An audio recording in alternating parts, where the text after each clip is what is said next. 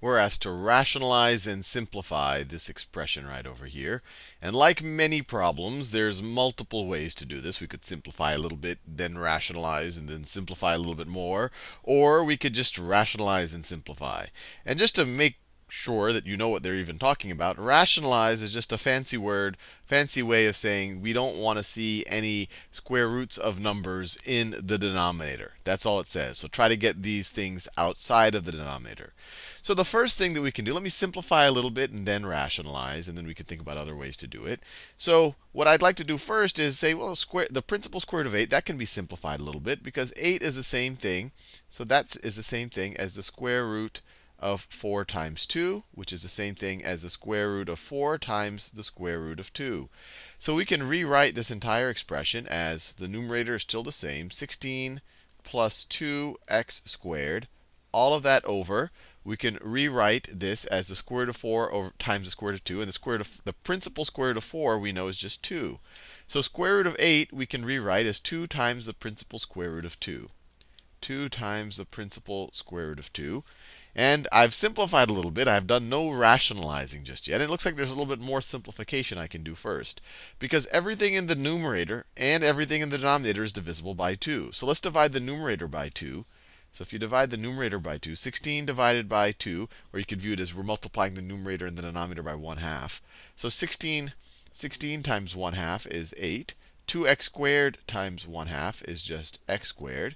And then 2 times the principal square root of 2 times 1/2 is just 1. Or it's just, sorry, it's just square root of 2. It's just 1 square roots of 2.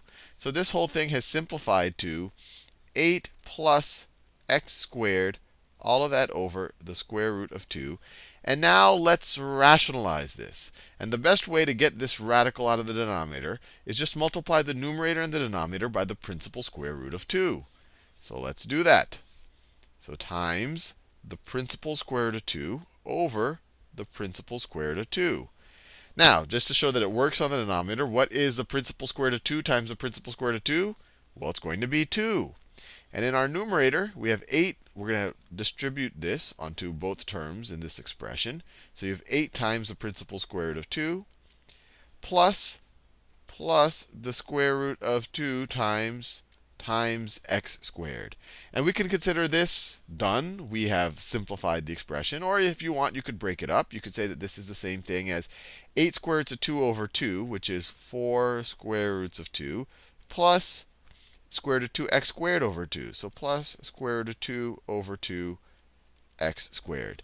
So depending on your tastes, you might view this as more simple or this as more simple, but though both are equally valid. Now I said there's multiple ways to do this. We could have rationalized right from the get-go. Let me start with our original problem. So our original problem was 16 plus 2x squared, all of that over the principal square root of 8. We could have rationalized from the get-go by multiplying the numerator and the denominator by the principal square root of 8.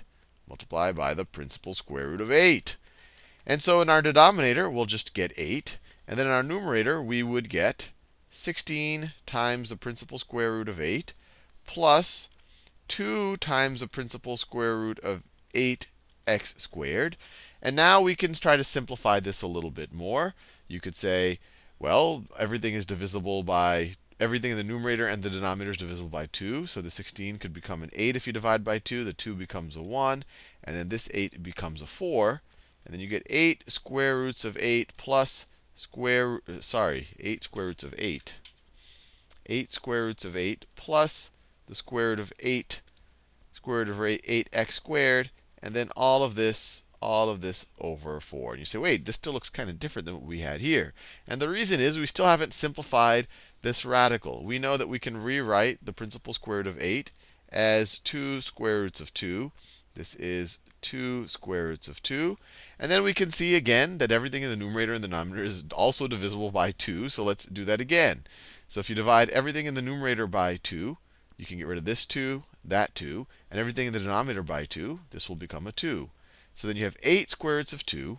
You have 8 square roots of 2 plus, this is just a 1 now, plus square root of 2x squared, all of that over 2, which is exactly what we had gotten here.